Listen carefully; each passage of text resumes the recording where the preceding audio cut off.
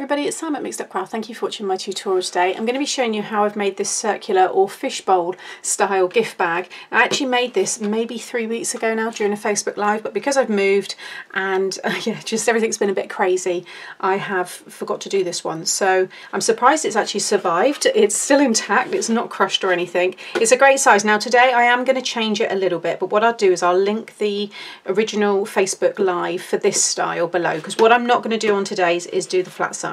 Just going to do a slightly flat base just so that the bag can stand up and it's kind of landed, although even that's a little bit, no, there we go, that was fine. It's the sides, I don't know, I just think I'm not going to do them, but if you do want to have a look at that video, then just check on that link.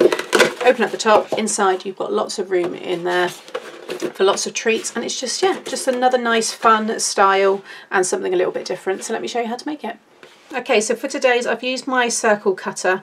I've had this for years. It's just a great tool to have in your stash, and I know lots of you do have it. As always, I'll link all the supplies below, but this is the Xcut brand, but there's lots of other ones out there, so I'll keep that one. Although I've cut everything, I'll show you what to do.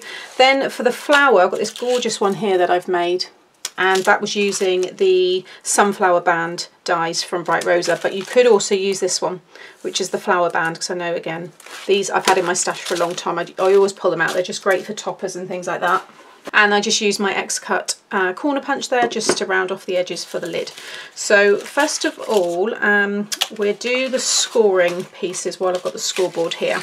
Now I've cut loads of pieces. I've just left a little bit left here to show you. So just kind of ignore the kind of the shark teeth on these strips for the minute, but you'll want two pieces that are 4 by 12. Okay, now I think in the Facebook Live I did actually do it shorter, so if you've only got letter size, which would be 11 inches or A4, you can still do that. So if you want to do two pieces of 4 by 11 or two pieces of 4 by 3 3/4, then that's fine.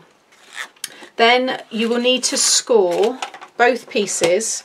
Along the 4-inch side, you'll want to score at 1/2 inch and at 3.5. Okay, I'm not going to score over mine again because I have already cut into that, but you can see there 1/2 inch all the way down and 3.5 all the way down. Do that on both, and then on one of them, just along the 12-inch side, just score at 1/2. You're not going to fold it or anything, but it's just a guide to where we need to stick this one over the top. Okay, just so that you get that exact 1/2 inch. Fold and burnish the score lines, and you can see what I've started to do there, but I will talk about that in a moment. And then for the lid, I've got a piece here which is 6 1/4 by 6.5, and it's along the 6.5 inch side that you want to score at 1/2 inch and at 3.5. Fold and burnish, and then that's where I've just rounded the corners, but that's completely optional. If you want to have your pattern paper on the front, I've got this pretty matte layer here, and it's 6 by 2 3/4, and again I've just rounded the edges there. And the gorgeous paper pad I've used is this one. It's by Craft Sensations. I picked it up from the range, and it's the pastels one. It was a while ago, but they do tend to bring these out and repeat them, so you may well be able to find this one still, but it's absolutely gorgeous, and you can see it has the foiling running through some of the papers as well. Right, so that's all the scoring with the scoreboard, so I'm going to get rid of that. You want to cut 2 8-inch circles. So if you've got one of these, or you're thinking about buying one, they're not very expensive. I'm just popping the little dial there, which you unscrew, and then you can move along. You can go up to 12, 13 inches, I think it is. So I've just popped it on 8, and it's got a blade. Just take off the little cap there, and then you just pop that on your cardstock, push that down and cut around, and it will cut this perfectly. So you want 2 of those that are 8-inch diameter. Then with one of them, just with my trimmer, I popped it in so that this lines up with 7 inches. So there's my 7 inches. You can see there the bottom of it, and just cut that. And then all I can do to make sure that they're spot on is I'm going to sit this one over the top, line it up in my trimmer, make sure that's all straight, which is about there. Take that one away and trim that off. Okay, so now those are perfect. Now also what you want to do, you may be able to cut through both at the same time, is pop it in, and you just want to take a small piece, not much at all, just a very, very small slither, but you want to make sure that this stays completely straight. So I'm actually going to, oh look, it sits perfectly with the edge of my scoreboard there. That's the 7 with this one here. So just make sure it's straight, and then I'm just going to bring it in just a little bit, not even 1/8 of an inch. I'm just cutting a little bit away Didn't work very well on that one. Let's just retrim that. There we go. That little bit there will help to allow the bag to stand up. It will just land it. What I might do is just take a little bit more off actually. It's up to you, you know, at the end of the day, how much you want to remove from the bottom. But you need to make sure that both are the same and that this one is perfectly parallel with this one. So my kind of flat piece here is just over 1 3/4. All right, so you can see there you've got that kind of fishbowl look now because we've got that slightly flat base. Okay, and then for the pattern piece, I've got the foil here, so this is actually going to go on the front. So you want to move this down to 7.5 diameter, and then because I don't want to use all this card, so I'm going to try and make sure I just see where that's going to sit. There we go. So just hold it down in the middle, and then you can just cut that one out. Okay, now you will see how this one would have been the same, just over the top there. What I did to just cut that bit there is just sit this over the top and pop it in there so that you've got a nice border. Ignore the bottom here, just sit it in there, and then with a pencil just come down so you've got that same border on each side. And then I'm just going to pop this in my trimmer and just line up those pencil lines. And now that one will sit perfectly in there with that little pink border. So do that twice. So I've got one for the front, one for the back. So I'm actually going to stick those ones down now, and if you haven't stuck that one down you can do that one as well. Okay, so we've got those 3 pieces ready, so now onto these ones here. Now there is a tool that Fiskars do, because it was actually quite funny during the live.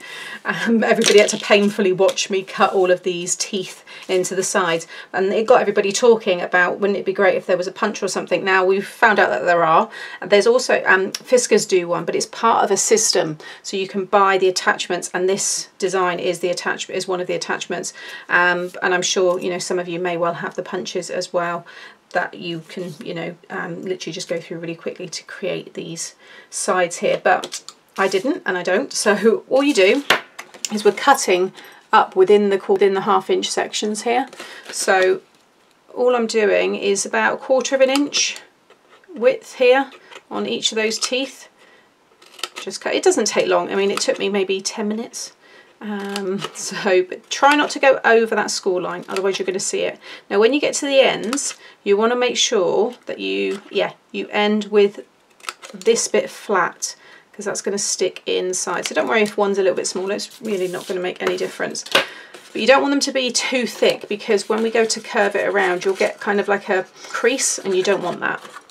So that's what you want to do. So you've got 2 that look like that. Now we want to stick them together, so I'm putting glue within that 1/2 inch section where we scored just that one, and then just make sure you put a little bit onto those teeth. Don't worry if the teeth don't line up, it's again not going to matter, just make sure the score lines line up so we've got one long piece. Okay, so now that's dry, what you will also want to do, because it will just help, is just with your bone folder, just put a curve into this, because this is the shape. So be careful not to damage the teeth, but that's the shape that it's going to obviously want to go. So if you already kind of bend that card, it's just going to make life a lot easier. So now all of these are going to fold in. So you should have already burnished the score lines, but they're all going to go in and stick around each side. So if I bring this one in, for example, it's going to go in here. Now if you've got anything overhanging, we'll trim it off at the end, so don't worry. I just wanted, you know, I'd rather you have too much, and then you can decide how far you want it to go round. So, and this is why I said it's fine for you to use letter paper size or whatever. But what you want to do is, I'm going to use a quick grab glue. Now you want to make sure that this score line sits within the middle of this.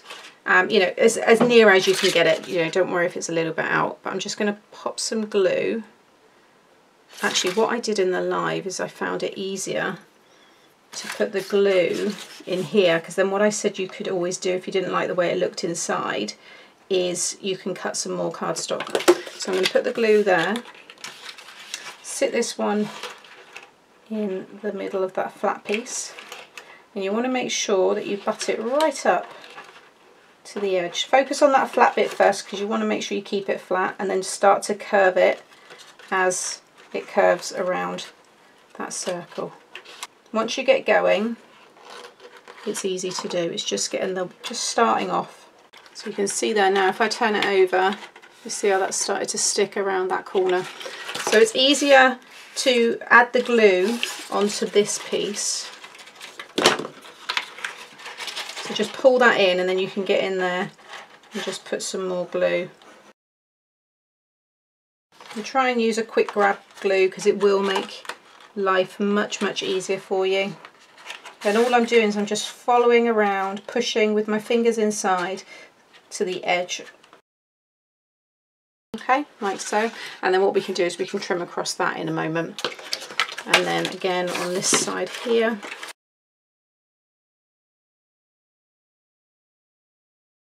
Okay, so now I'm just going to trim this. I'm just going to cut down, it's just 2 1/8.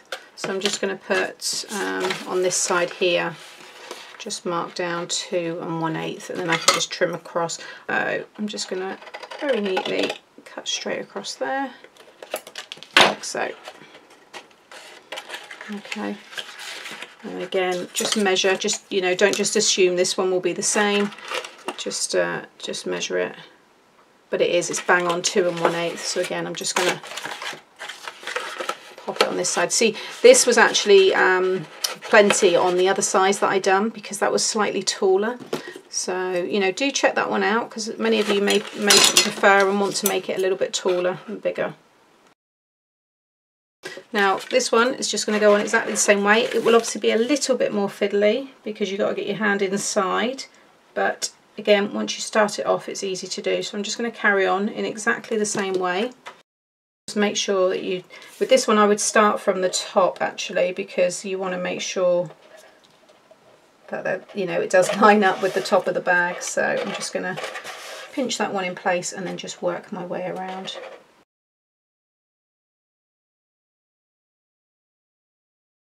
Now this one is going to go over here, and you're just going to stick it onto the back, and it gives it a really nice effect. I think it just finishes it off. And it's slightly larger. I made sure that the opening width, this was slightly bigger. So I'm just going to pop some glue on. Yeah, I'm going to use this glue just onto this piece. You don't need to go right to the edges because there is a little bit of an overhang, but this glue just rubs away anyway, so I'm not too worried. And then just make sure you've got an even amount hanging over each side. So you can just look in the side here, and there's about 1/2 inch on each side. I think I worked it out. So I'm just going to bring that down, and then you can see in here, just make sure you've got that even amount and can just rub away any glue there. If you want to have it exactly the same width as the opening, you can, but with that you can then see in it, whereas this way it completely conceals any gift that you might have inside. I've just stuck my Velcro dot on the lid there, so that closes up nicely. And then I've got this piece here which is 1 inch by 12, and in the scoreboard along the 12-inch side you want to score at 1 inch and 11. And I've cut this piece that's 3/4 of an inch by 10, and it's going to sit right in there, right up to the score lines. If you want to bring it up a bit shorter, you can. Now, if you want to do little matte layers to go in the squares, you can, but I'm going to put an embellishment that's going to match the embellishment for the centre of the flower there, and I'm going to stick that one right there. So I've put a little curve into that, but what I'm going to do is stick this on first, and then as it's drying, kind of, you know, curve it into that same shape, because once this dries, it dries nice and hard, so it will stay in that nice curved shape. So that will sit perfectly within the 2 score lines there. And then I can just kind of just shape that just up to the score lines, because the score lines are going to fold out like this. And then they are going to go on here, but I think this one I'm going to have them quite close together, so you have that kind of look. I think it looks really sweet. So I'm going to stick that down. I'm going to stick that down with some hot glue, and I'm just going to find some nice embellishments to go in the centre. Okay, and then I've got these absolutely gorgeous embellishments which I'm going to add some hot glue to, just because They're the first thing that always seems to fall off. But these are faceted and they're iridescent, so with the way they catch the light, and they match anything, so they match with that foiling there as well. So let's grab this one here, and then I'm going to do just again a little bit of hot glue and just either side of where the handle is there, and again it just catches the light. And because we've just cut that piece on the bottom of the bag to make it flat, you can see there it stands up, but it doesn't take away from the circular shape because you've cut away such a small amount. You know, it's still, when people look at it, the first thing they see is a circular bag. Okay, so there is the finished gift bag. I think it's adorable. Really do like this handle style. I think it's so much fun, and just all that foiling that you kind of, you know, see when it hits the light, and that flower's just gorgeous. So yeah, I hope you've liked it. As I said at the beginning, if you want to see how I made the slightly larger one, that slightly different size, just check and click on that Facebook link. I will also link in here a circular gift bag that I made that's split open. That was really nice, and I'm sure I've done another circular style, so I'll link that as well. If you click on my face here, that will subscribe you to my channel, and if you hit the notification bell, you'll be notified every time I upload a new tutorial. So thank you for watching, and I'll be back again very soon. Bye.